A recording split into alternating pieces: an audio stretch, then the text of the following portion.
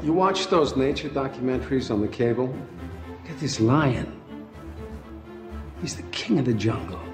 Huge mane out there. He's laying down under a tree in the middle of Africa. He's so big. He's so hot. He doesn't want to move. Now, the little lion cubs, they start messing with him. Biting his tail, biting his ears. He doesn't do anything. Now, the other animals, they notice this. And they start to move in. The jackals. They're barking at him, laughing at him.